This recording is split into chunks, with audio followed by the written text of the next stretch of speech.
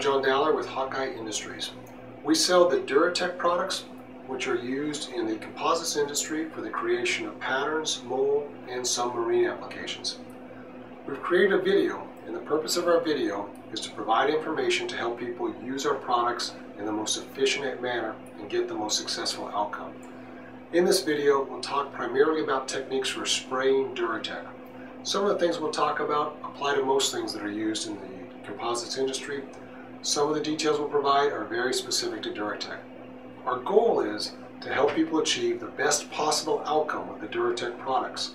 Our products are designed particularly for use in these areas. When used properly, you can get fantastic outcomes. However, the way you use them has a lot to do with the outcome you're going to achieve. We're going to discuss spray techniques. We're going to show a couple of different spray guns.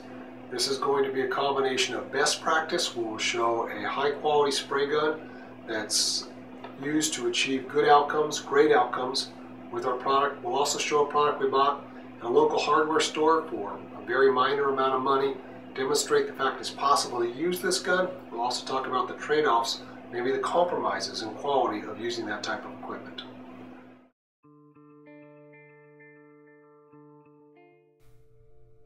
This is a high-quality HVLP spray gun.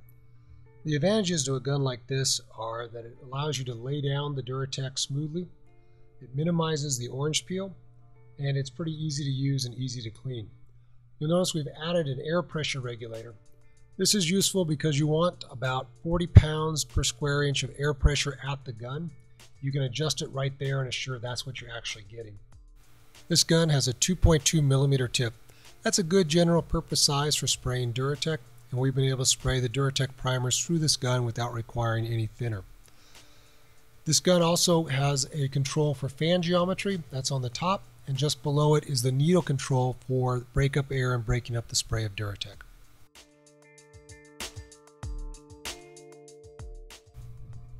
This is a lower price gun, something we bought at a local hardware store for around $10.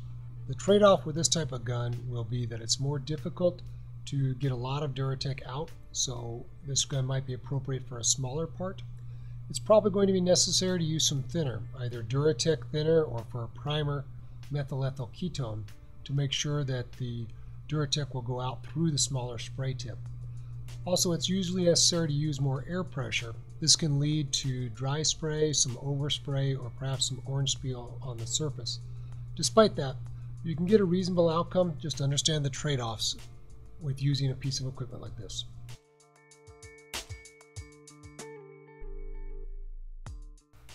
This is Duratec Gray Polyester Surfacing Primer. It's necessary to mix Duratec before you use it. We recommend either using a paint shaker or using a drill mount mixer. Usually a stick or a paint paddle isn't going to be enough.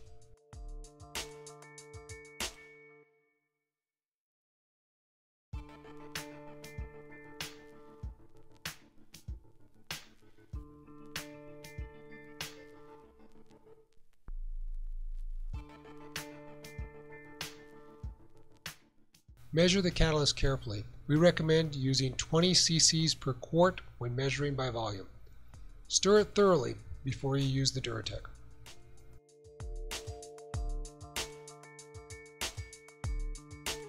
It's also possible to measure the catalyst by weight. We recommend 1.8% catalyst added by weight.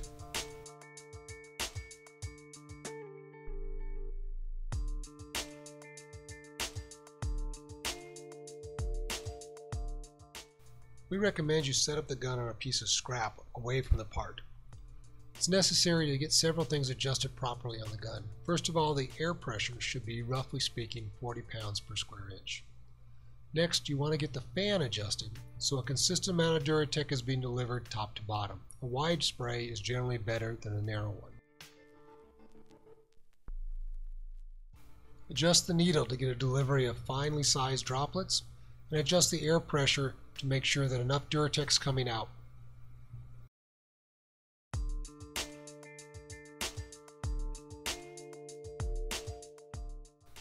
Hold the gun at a 90-degree angle to the part.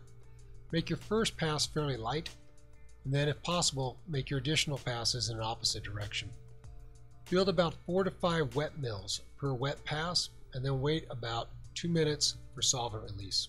Do this till you've built about 20 wet mills.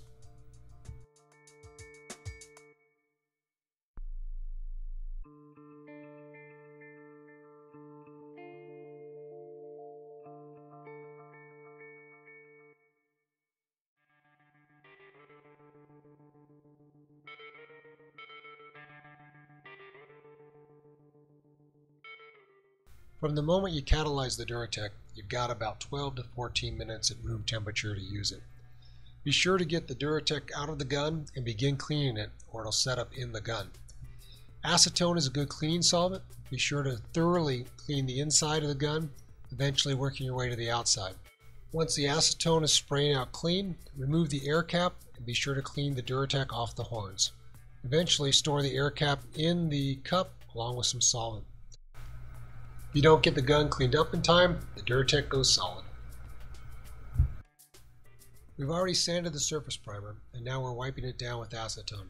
We recommend that you don't use a tack rag for this.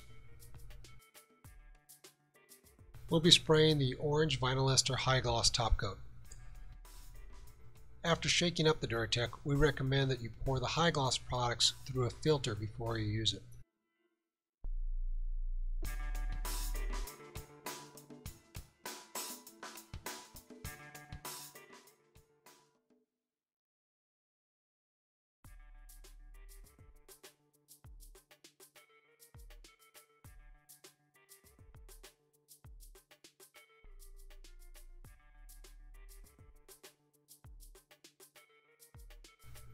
We recommend a smaller tip, 1.8 millimeters, for the high gloss products.